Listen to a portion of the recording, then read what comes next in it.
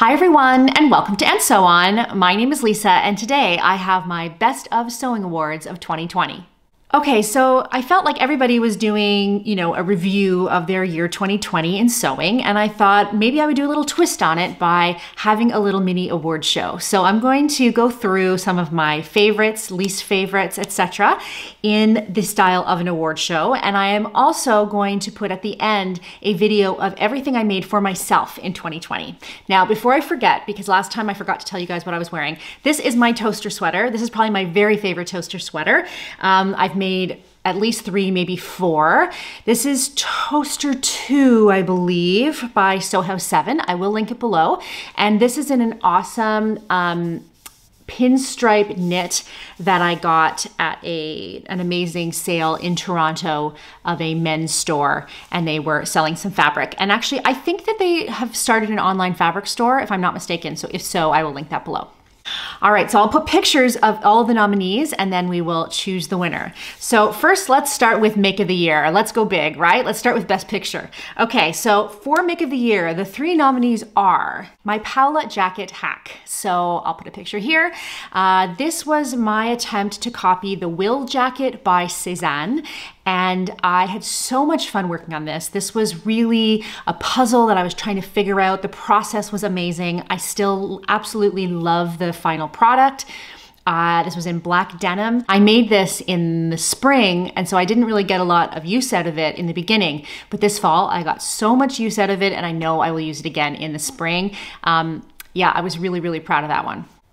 Okay, second is my Audie Playsuit hack. So I'll put a picture of that in. This is the Audie Playsuit by Amy Nicole Studios, and this bodice is like my favorite bodice. She's actually, since I did this hack, she's made it, she sort of did a how-to of the same hack. I think, or maybe it's even like a separate pattern add-on, I can't remember, but she's kind of shown you how to do that as well. I was so proud of myself again for figuring this out, because I had to draft the waistband and I had to figure out, how much fabric I needed for the skirt and the length, and also the pattern placement, because it's a really big print, which is not my usual. This is a beautiful Minerva, I believe it's a viscose linen blend. Drapes so beautifully. Again, I got so much use out of this dress in the summer. I would use it on date nights. I actually had planned to try and wear it into the fall with a sweater, but I never ended up doing that. But really, really proud of this. And it felt very, very professional and pretty. Okay, and lastly are the Morgan jeans. That was a big accomplishment as well. I loved them because I had, I'd never made jeans before, so all the hardware that goes into it, all the fitting, the zipper, the fly front, all that kind of stuff. Jeans are a process, and I was really proud of myself for, just kind of going for it and persevering. Now, I have to say, I didn't have to do any fitting, except for I basted them together, tried them on, realized they were too big, sized down one. Other than that, I didn't have to do any, fitting adjustments. But, I don't know, just the whole process of it for me was lots of fun. And the product is, I'm so pleased. I never expected they'd fit so well. They have not sagged on me at all. This is a Minerva 14-ounce Lady McElroy denim. Again, I'll link to it below. Totally recommend that. Actually, you know what I'm going to do? I'm going to link to my Minerva page, because all of these are on there and they will have the fabrics right there. So that's probably easiest. So yeah, I really, really love how they turned out, and I wear them all the time. Okay, so drum roll, please. Make of the Year, the Audie Playsuit hack. Yay, congratulations. Yeah, that one it just feels special. I love to wear it. And yeah, that's my favorite Make of the Year. It was close though. It was close. Okay, number 2, my least favorite Make of the Year. Yin and yang, baby, you gotta balance it out, right? So number 1 was my Burda Athleisure pants. So they don't look too bad in the picture, but number 1, they're too big. And number 2, that fabric was just not the right choice. It's shiny. It kind of makes that swooshing sound when I walk. I think I've worn them once since I made them. Yeah, those were unfortunately a fail. Number 2, my first Adrienne top. It's the black and white one. I made it too big. The front, the neck facing on the front kind of gapes forward. I could fix it and make it smaller, but as a make. And number 3, my first try at the Pietra shorts by Closet Case Patterns. Again, too big. The crotch is really baggy. I ended up trying to turn them into a skirt. I do wear the skirt sometimes. It's very short, as lots of people were quick to point out to me. And so that doesn't get a ton of wear either. So I'd say those 3 are my least successful makes of the year. And the winner of the illustrious least favorite make of the year award is the Burda Athleisure pants. They were just, yeah, ill-advised. Okay, number 3, favorite refashion. So you guys know I love to thrift stuff. I love to refashion stuff. So here in Barcelona or near Barcelona, there are some great thrift stores with great deals. And so I love to go down there. But of course, in the last chunk of time, that's been a bit of a challenge. So I probably haven't done refashions as much as I have in previous years, but I still have 3 faves. Okay, so number 1 is the Cami dress hack. I used the True Bias Ogden Cami and I hacked this dress. So I'll put a before and after picture. It's a big kind of oversized dress. I got it for €5, I think, at a local shop, and it was in like the discount bin. But I love the pattern. I love that little pattern. And so I took the Ogden Cami and I lengthened it and I made this dress. And I used the tie front, the little tie for the drawstring. I used that for the straps, and I got a lot of use out of that. I was surprised because it's 100% polyester, and especially in summer, I don't tend to wear polyester, but because it was so light and so bare, I could get away with it, and I got a lot of use. Okay, number 2 is actually another refashion from that same shop, is another Audie Playsuit. This was my first Audie Playsuit, and I used a contrast fabric in the center, and I turned it into a shorts version of the Audie Playsuit, kind of as my wearable muslin, but it turned out really, really cute. And then the third one, which was quite simple but very effective, is I shortened a halter dress from a full length that was quite hot because it has 2 layers of gauze. And so in the summer, 2 layers of gauze is actually quite warm. And I shortened that and it turned out really, really sweet. Okay, and the winner is the Ogden Cami dress. I got the most use out of that. It was really super quick. And I think that I'm going to do it again this year for sure with something. Okay, now on to best hack.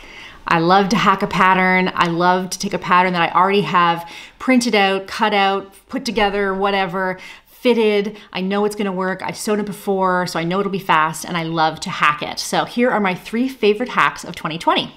So the Paola jacket has to be on that list because I took the Paola as my base pattern to make the Will Cezanne, and I would actually make that pattern as is, but it was a really, really great base pattern to hack into that jacket. Number 2 is the French Poetry Pleiades dress that I had made in like a teal color, and then I hacked it into a sleeveless knit dress. So I took out the zipper, I took off the sleeves, I reworked the neckline a tiny bit, and I ended up with a knit version of that dress, and I got a lot of use out of that. And then lastly is my second version of the Adrienne Blouse, one of my losers from the least fave category. And I made a dress version out of viscose jersey from Cal Joanne. And oh my goodness, that dress got so much use. It was light, it was breezy, it was comfortable, it was totally secret pajamas. I did size down a size, which made all the difference. And that hack was spot on. Okay, so which is my favorite hack specifically for the hack properties of 2020? Yeah, it's the dress, the Adrienne dress. I think that that dress just turned out so beautifully, and it was an easy hack to do, but really effective, and I got a ton of use out of it.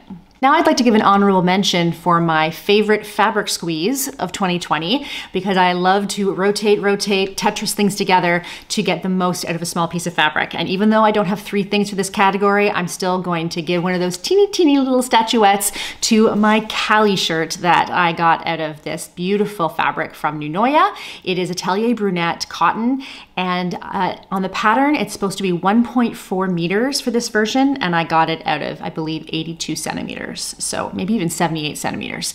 So I was very pleased with that. It was my wearable muslin to check the fit, and it turned out to be a great top. So little statuette for my Kalle. And our final category is my fave selfless make. So I made several things for my husband and my kids this year, and my girls are more and more into wearing the things that I make for them, which is really fun. So I have 3 favorites from 2020. Okay, so first off in this category are the cargo shorts that I made for my husband. This is a Jalie pattern, and they turned out so great. And it was funny because they probably sat half made on my sewing table for 2 weeks because I was putting off learning how to put in a zipper fly. And it just goes to show you that just bite the bullet and learn the technique, for goodness sake. We all have to just learn stuff. And I followed a tutorial step by step, and it turned out great, with the exception that I put it on the wrong side. So my husband has to zip them up in the unnatural way for a man to zip up pants. Okay, like, yes, that part wasn't so good, but other than that, they look like a pair of cargo shirts you'd get from the shop, and I really love that. Number 2 is Lily's romper, and this is a romper that I made from some Katya jersey that I got at my local. The Katya jersey is so beautiful and just this wonderful, wonderful weight, and it wears so well and it washes so well. It's excellent, excellent quality. And I copied a romper that she already had that she loved. And so I went through the process of, you know, taking a pattern and figuring it out and whatever. And in the end, it turned out beautifully. And then lastly is another kind of simple one, but very effective, Audrey's boiler suit, flight suit. We got this at a local shop, and they actually did have a shorter version of it, but not in her size. And so rather than buy the wrong size, which was never gonna fit her, we got the full length version, and I made it from long sleeves and full length pants to short sleeves and shorts. And it looked so cute on her. She absolutely loved it. I have a feeling coming up to summer, it's not gonna fit her, but it will fit Lily coming up, and it was really, really effective. Okay, so the winner of the final category is the cargo shorts. I don't make things for my husband very often, but these cargo shorts, he needed them badly. He's one of those people that wears his clothes into the ground, has them for years and years and years, and he's also very specific about what he wants. So the fact that I made him a pair of shorts that he really likes, that fit him really well, that I know he's gonna wear for years and years, highly satisfying. All right, so those are my best of 2020. Do you have a favorite? Do you have a favorite category or a favorite winner? Or do you think that maybe I gave the statuette to the wrong garment? Tell me below, let me know. I'm also putting in here a video of everything that I made for myself in 2020.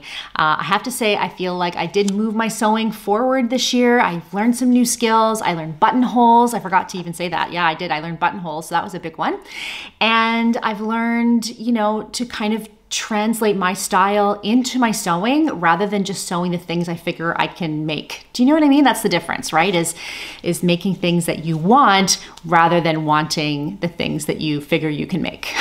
All right, guys, I have some awesome plans coming up, some beautiful fabrics that will be up next, and I hope to see you soon. If you enjoyed this, please do give it a thumbs up. Please do let me know something below. Just comment. It's really, really good for the channel, and I'll talk to you guys soon. Bye.